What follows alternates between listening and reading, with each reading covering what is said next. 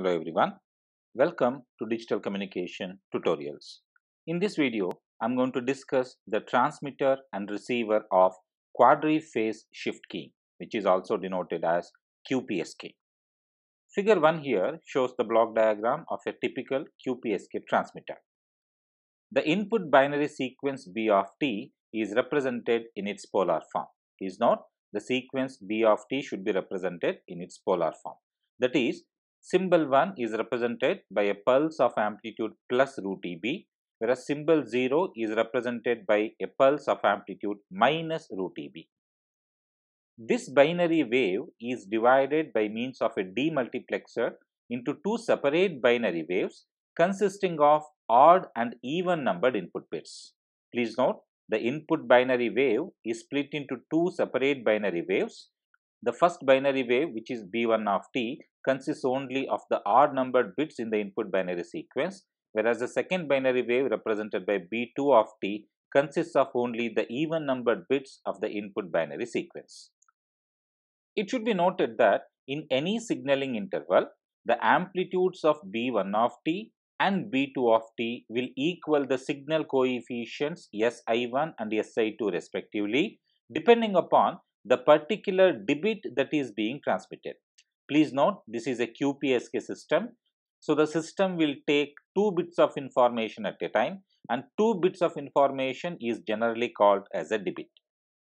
Further, the two binary waves B1 of t and B2 of t are then given to two product modulators that are fed with a pair of quadrature carriers. Please note, the orthonormal basis functions phi1 of t and phi2 of t are quadrature carriers. You should also understand each of the branches in the transmitter here is nothing but a binary phase shift keying transmitter. It is nothing but a product modulator. So, each of them will work as a product modulator as in the case of binary phase shift keying technique. The output of each product modulator is a binary PSK wave. Therefore, the QPSK transmitter generates a pair of binary PSK waves both here as well as here, and these can be detected independently at the receiver due to the orthogonality of the basis functions phi1 of t and phi2 of t. Finally, the two binary PSK waves are added to produce the desired QPSK wave.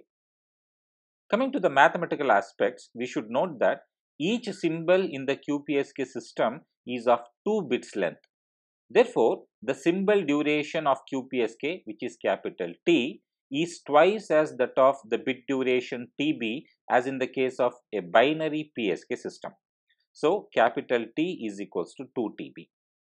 We know that for a binary PSK system, the bit rate and the bit duration are related by the equation RB equals 1 divided by TB. So, the transmission bandwidth of the binary PSK system is equal to RB equals to 1 divided by TB.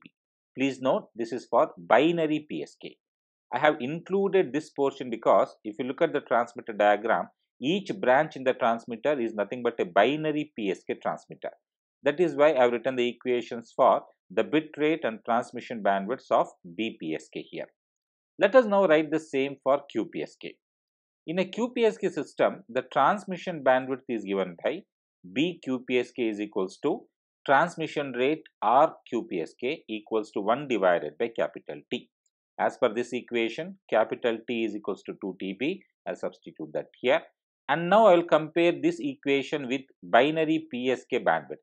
So, since binary PSK bandwidth is 1 by TB, 1 by 2 TB can be written as the bandwidth of binary PSK divided by 2. Therefore, for a given bit rate of 1 by TB, a QPSK wave requires only half the transmission bandwidth of the corresponding binary PSK system.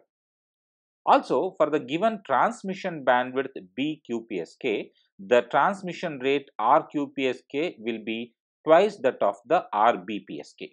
That is, the QPSK wave carries twice as many bits of information as the corresponding binary PSK wave.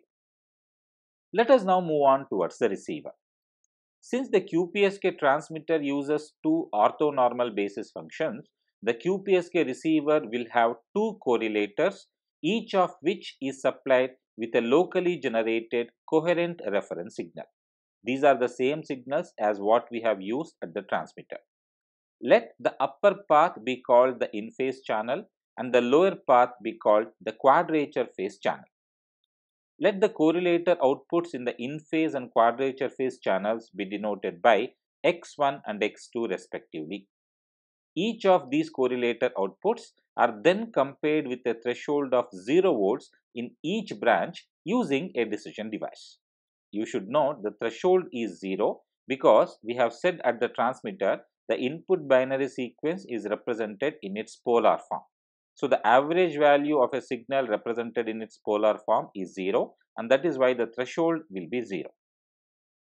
Now, depending upon whether x1 is greater than the threshold or less than the threshold, a corresponding decision will be made in the upper as well as the lower path.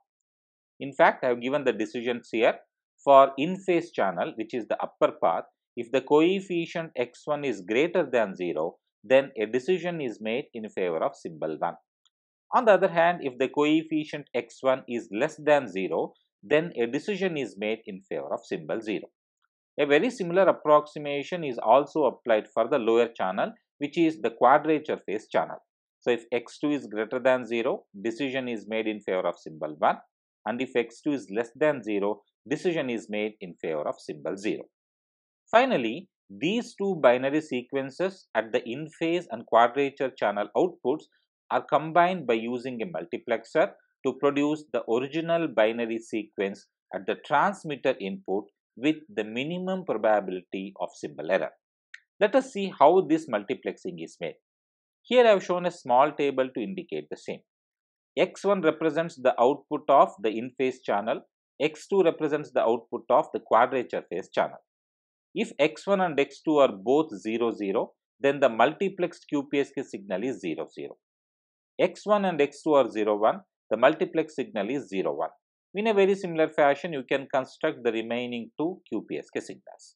So, you can see by this table, the output of the receiver is nothing but the debit information of the QPSK system.